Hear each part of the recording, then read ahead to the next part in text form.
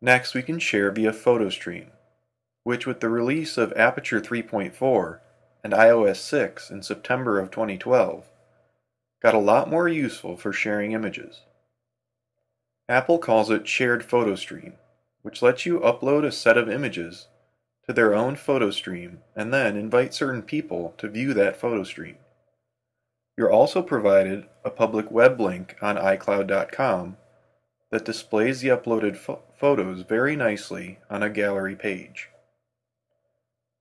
I have one photo stream here called My Photo Stream, and another in the Family and Friends section that I shared with myself back in the Import section.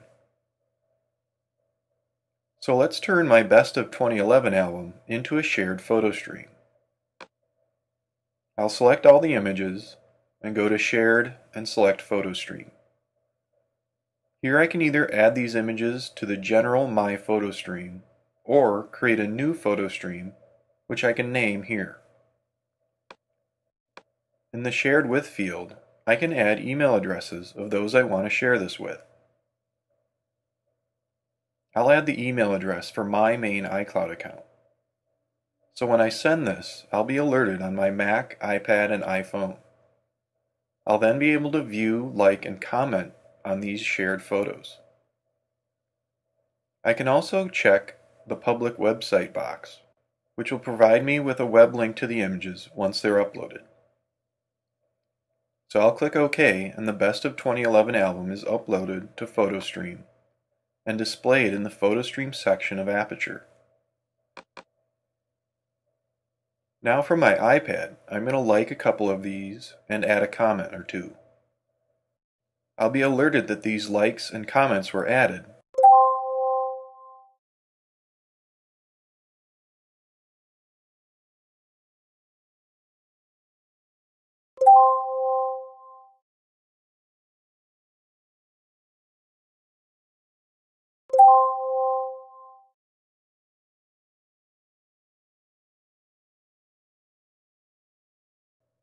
I'll also be able to view and add to the comments right from Aperture.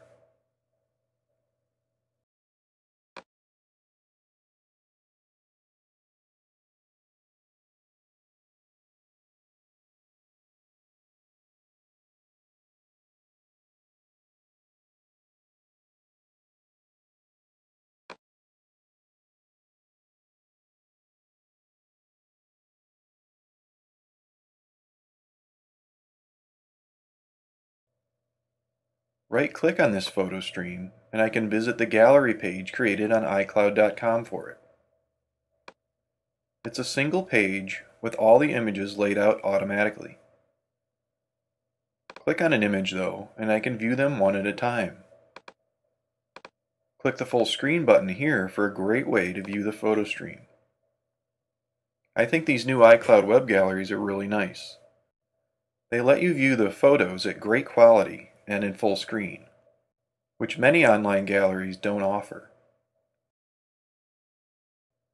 And with the public link, you can let anyone view them from any device, not just Mac or iOS users.